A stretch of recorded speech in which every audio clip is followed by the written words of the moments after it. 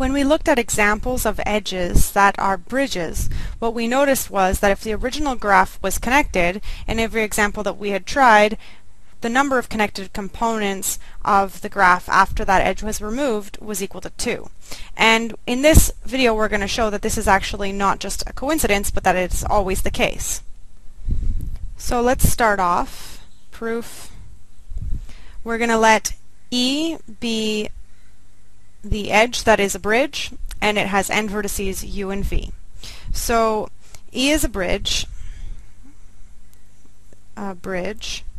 and because E is a bridge, we know that u and v are in different components.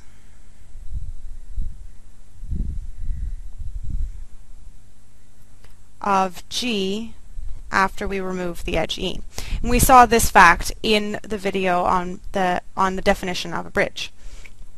So what we know is that there are now at least 2 components in the graph G without E, because u and v are in different components. So that means that the number of connected components of G without E is at least 2. But what we want to show is that it's not more than 2.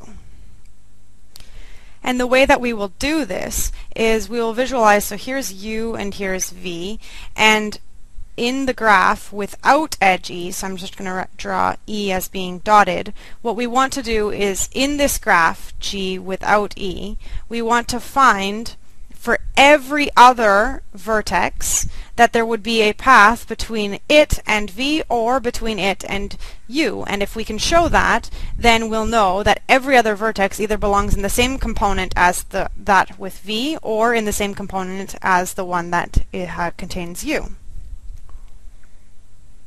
So here's how we do this. Well, we know that the original graph G is connected.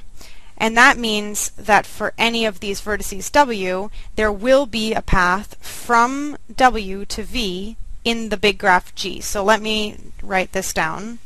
Let W be any vertex of G. And since G is connected,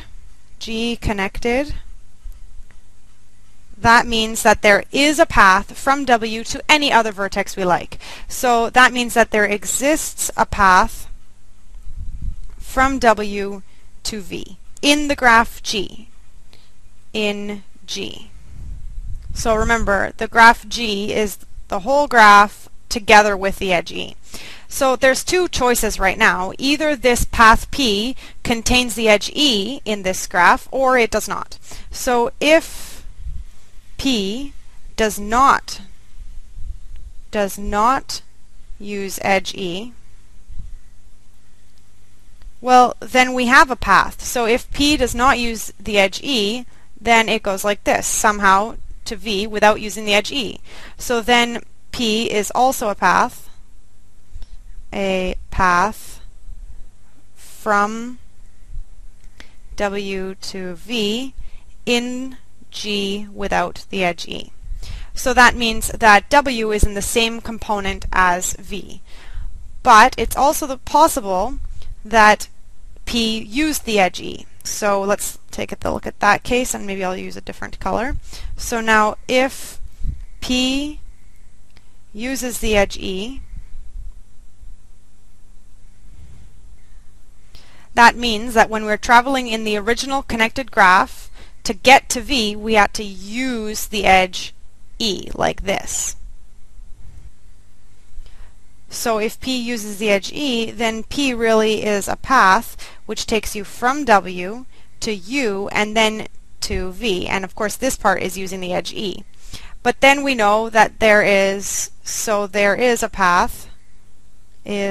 path from W to U in G without E.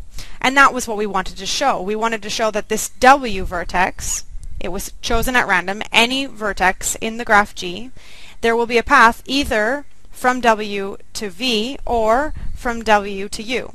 And that's what we just showed. These paths from W to V or from W to U exist in the graph which does not include the edge E, in G minus E. What that tells us is that every vertex in the graph without the edge E is connected either to V or to W.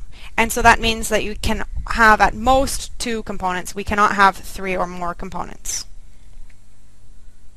So therefore, the number of components of G without E is equal to 2. Alright, so that completes the proof. And now we know that if we remove a bridge edge in a connected graph, the number of components in the remaining graph is equal to 2.